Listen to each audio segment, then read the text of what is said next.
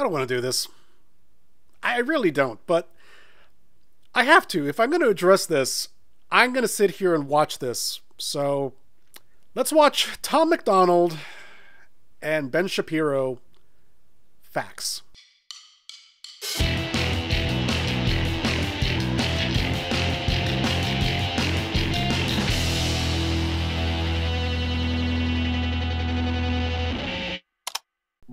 You know, the thing that there's a lot of reasons why this song is problematic just for its existence, which I'm going to go over later. Now, I'm going to divide this into a couple of sections here. I'm going to actually watch the thing to watch the performance itself.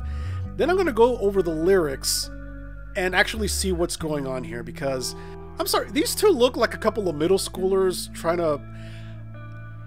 This almost looks like an SNL play, like a segment on SNL, but it's being played straight. All right, let's do this. I don't want to, but here we go. Of course, there's no subtitles or closed captioning for this. Why would there be? They call me offensive, controversial. There's only two genders, boys and girls. They can't cancel my message because I'm... What do those two lines have to do with each other?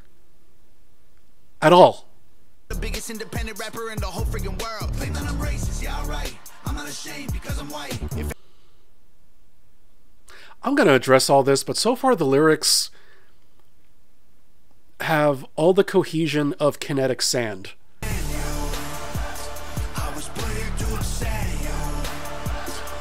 What's Ben doing just standing there?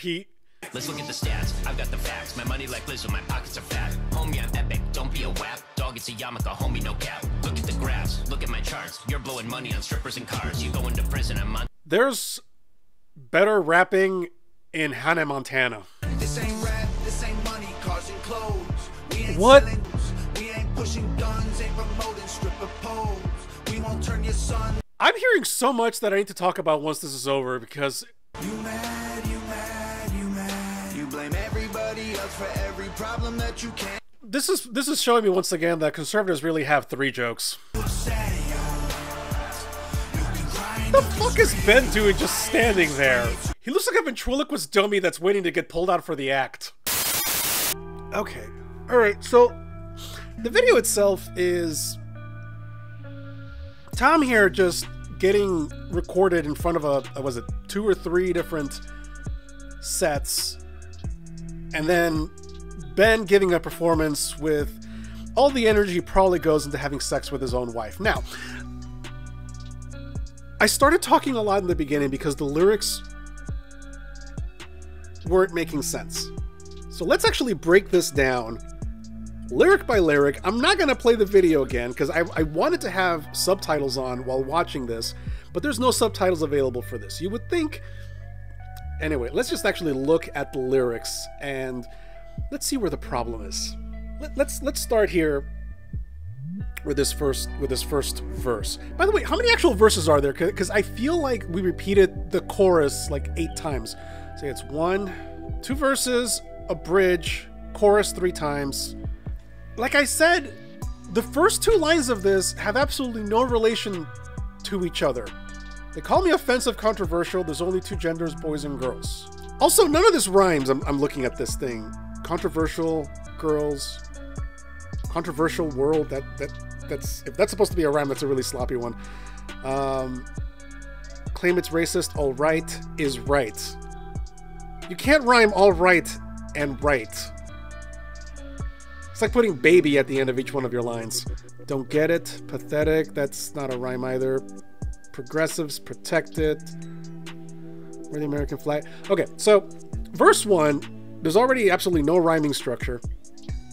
You don't have to rhyme, but it helps. Like I said, first 2 lines have nothing to do with each other. And by the way, for a song that's talking about facts, you know, we have to talk about facts. You don't know what gender actually means.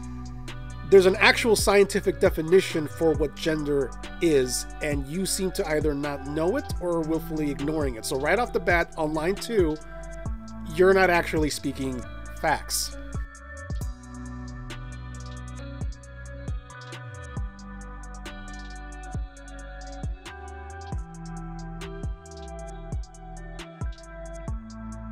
Claim I'm racist? Yeah, all right. I'm not ashamed because I'm white.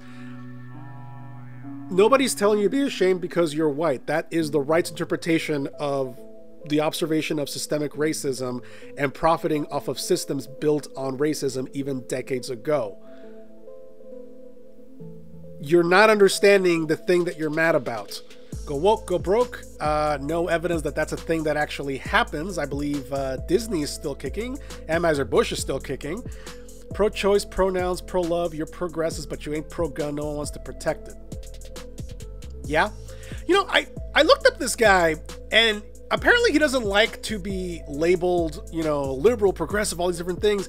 And yet, these are all conservative talking points. I've yet to see something that was progressive or on the left. Where are the American flags at? You're Canadian, you dingbat. They've been taken down. They've all been replaced with BLM flag. They've all been replaced. Fact. There are no American flags hanging anywhere. They're all BLM or rainbow. That is a patently false statement. This ain't rap. Okay, so you agree that you're not a rapper. Is that what I'm getting from this? This ain't rap? This ain't money, cars, and clothes. Now, I'm gonna skip ahead a little bit, because when you say this ain't rap, this ain't money, I would like to point your attention to Ben Shapiro's verse. Because the entirety of his verse is about how rich and successful he is. He's bragging about how much money he makes. So for you to say,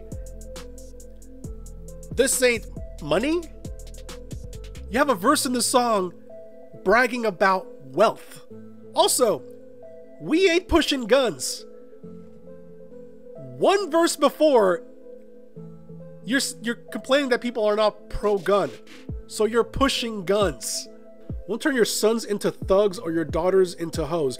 No, what the right has done is radicalize an entire generation so that, you know, things like this are normal.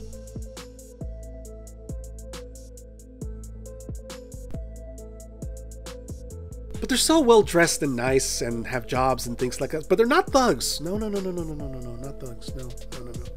I don't care if I offend you. I was put here to upset you. You know, it's been my experience that people who genuinely don't care if they upset others don't have to remind people consistently, including in the video itself, that they don't care that they offend people. They just say what they say. In fact, it's almost like people who keep saying, I don't care if I offend others, are trying to absolve themselves of blame, as though the fact that they feel no guilt means that they can keep doing it. You defunded the police, now there's no one to protect you. Police are still funded. The US still has the wealthiest police force in the world. Also, to defund the police means that you still have services to address things like mental health and mental health emergencies. Do you not? Again, you don't seem to understand the thing that you're complaining about. And then you say, I hope to offend you. I don't care if I offend you. Okay, so do you care or do you not care? Because you can't say you don't care if you offend someone and then say that you hope you offend them. Which one is it, Tom? I asked myself, what would Ben do? Now, this is an entirely insulting statement. It's not really a breakdown of the argument that's being put here, but if you ever find yourself asking, what would Ben Shapiro do? You need to reevaluate your life choices. Also, I mentioned this in the video proper, but the right has 3 jokes. One of them being, my pronouns are joke. And it's in the song.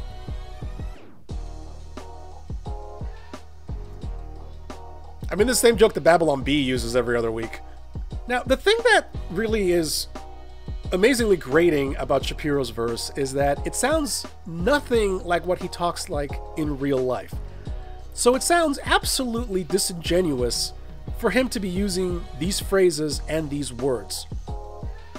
Also, the fact that he's sprinkling in black vernacular when he has gone on the air and said, in no uncertain terms, that rap is not music, and if you think it's music, you're an idiot. So for him to be doing this smacks of either a desperate cash grab, proof that he doesn't believe the things that he says. I mean, it just goes to show there is absolutely no integrity here. This is the most phony sounding verse I've ever heard in any rap or hip hop song. Please tell me that you would ever hear Ben Shapiro in any other context use the phrase, "Homie, I'm epic, don't be a WAP." Also, Ben, WAP came out several years ago. It's your own personal Vietnam. I understand the horror of accidentally revealing to the world that you have no idea how to pleasure a woman, or even the most basic understanding of female anatomy. But Ben, a WAP is not a bad thing. In fact, I believe many people with vaginas would agree that if they are indeed wet, this is a good thing. This is a pleasurable thing. This is the build-up to something which, you know, many look forward to. So, again, I don't think you understand the things you're saying. Also, dog, it's a yarmulke, homie, no cap. I hate describing things as cringe, because I think you should be proud of the things that you like, of who you are. I don't think you should be ashamed of any of that. But I think that line qualifies as cringe in the most negative connotation possible. And like I mentioned before, this entire verse is Ben Shapiro boasting about his ratings, his viewership, his money. Now, Ben, as a lawyer, I'm sure you're familiar with the concept of arguing from authority. Now, that's a fallacy. I'm sure you've studied fallacies. You know, an argument from popularity, even. Just because something is popular or something has a lot of ratings doesn't necessarily make it good or correct. Because if we're talking about who is the most popular musician in the world, I think CoComelon has you two beat. If we're going by ratings and money made, I'm pretty sure CoComelon has you both beat. Now, we already talked about the chorus, nothing else to say here. We have the last actual verse. You mad, you mad, I guess it's cool to be the victim. Motherfucker, you have a whole song called White Boy, complaining about how being white makes you the victim. Shut the fuck up. You sad, you sad, you sad, you're just trying to get attention, being triggered, all you... Again, White Boy. Also, can I take a moment to just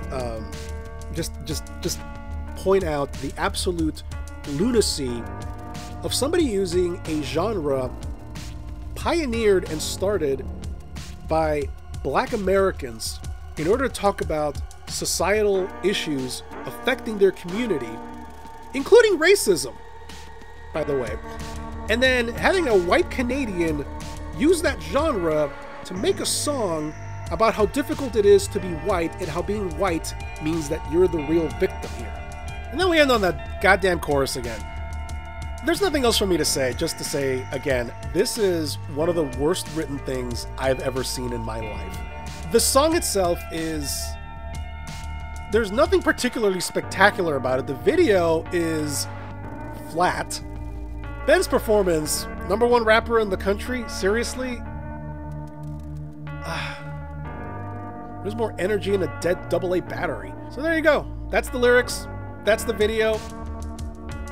I'm gonna probably go drink bleach and forget everything that I just saw right now. But no, I can't because I have to edit this monstrosity. So, thank you very much for watching. I will see you later.